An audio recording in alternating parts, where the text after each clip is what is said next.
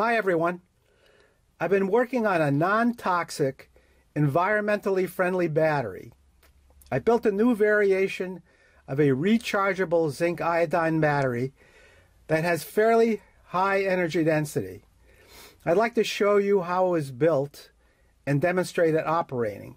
The battery is in the form of a pouch cell that uses conductive high-density polyethylene as electrode collectors.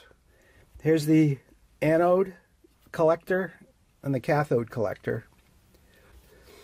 It uses this clear, non-conductive polyethylene plastic film to separate the two conductive polyethylene electrode collectors.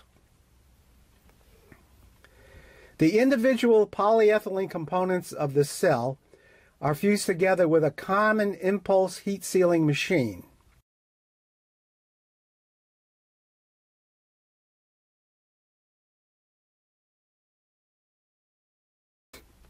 The cell itself weighs 3.8 grams, takes up a volume of 3.2 cubic centimeters, and has a storage capacity of 69 milliamp hours.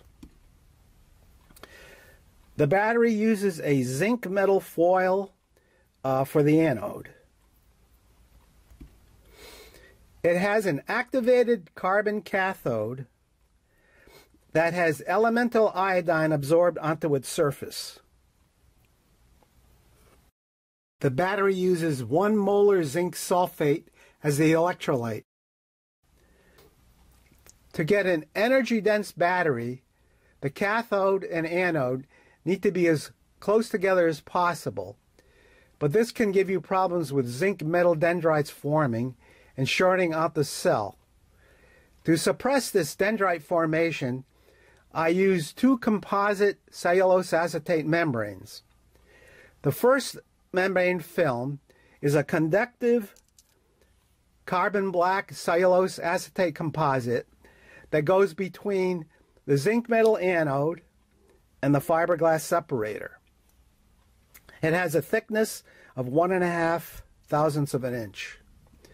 I believe this membrane modifies the electric field around the anode and suppresses high field density points on the zinc surface that can promote the formation of zinc dendrites. The second membrane film is a zirconium oxide cellulose acetate composite that goes between the cathode and the fiberglass filter separator. This membrane has a thickness of 1.5 thousandths of an inch. Zirconium oxide is a very polar molecule with a high dielectric constant, and I believe it functions by repelling ions that lead to zinc dendrite formation. The following graphic illustrates how these components are stacked in the cell.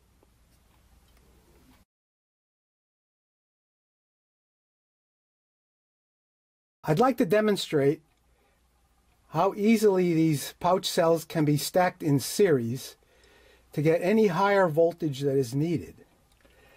These cells at full charge have a voltage of about 1.3 volts. To contain the stacked cells, I made this lucite frame which uses rubber bands to maintain pressure on the stack, ensuring that there's good electrical contact between the cells. These copper foil sheets are inserted between the cells to aid in making good contact and connection to the cell collectors. Now I will stack 2 of these cells in series to get a voltage of over 2 volts, the voltage needed to light a typical LED. Okay, so we got our bottom copper collector, our first cell with negative towards the bottom, our next cell, second cell, with negative on the bottom, and on the top You have another copper collector, and then also a piece of lucite plate that helps maintain good contact. Okay, now we just secure it with some rubber bands.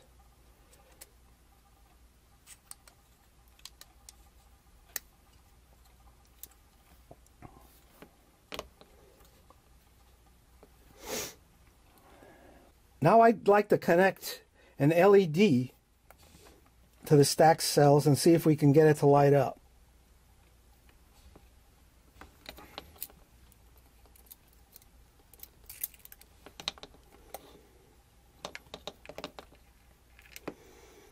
You can see that it lights the LED, and it's drawing a current of 3.3 milliamps. Now I'd like to give these batteries a much bigger challenge by connecting an old 2.5 volt incandescent flashlight bulb into the circuit.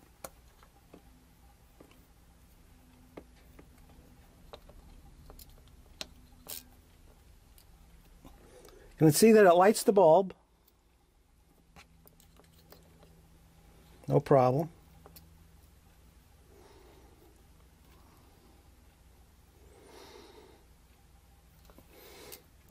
And that draws a current of about 200 milliamps. I'd like to give it one more test to show what the maximum current is when dead shorted across the meter.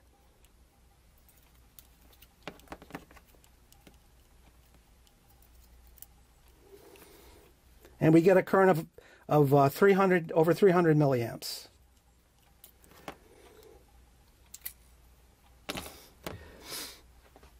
Okay, the last portion of this video contains long-term charge-discharge cycle testing data and graphs for one of these pouch cells.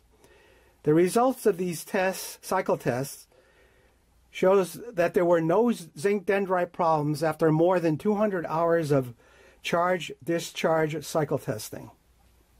In the beginning of this research, when testing battery cells without the protective cellulose acetate film membranes, I could not get more than 5 or 6 cycles without dendrites shorting out the cells. In many of these early tests, the cell would die on the very first charge cycle. At the very end of this video, I have also included some helpful references that show in more detail how the pouch cells are built and how the activated charcoal cathodes are made. Well, that concludes my demonstration in this video. I'd like to thank you for taking an interest in my work and watching this video. I'd be happy to answer any questions that you have about it in the comment section. Bye till next time.